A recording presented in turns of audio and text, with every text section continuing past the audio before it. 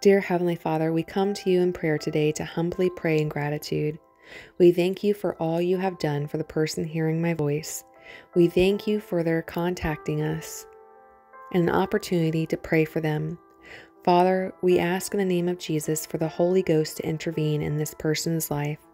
We pray that their heart and thoughts be with Jesus upon waking up every morning, and the Holy Ghost may align their actions in all circumstances and relieve them from all anxiety.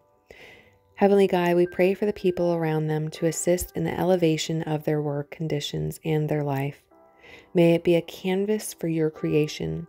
We come to you in all humility with these prayers, Fathers, and we ask them to be heard in the name of Jesus.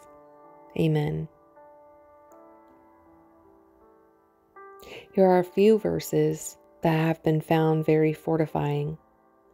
For God hath not given us the spirit of fear, but of power and of love and a sound mind. 2 Timothy 1 verse 7.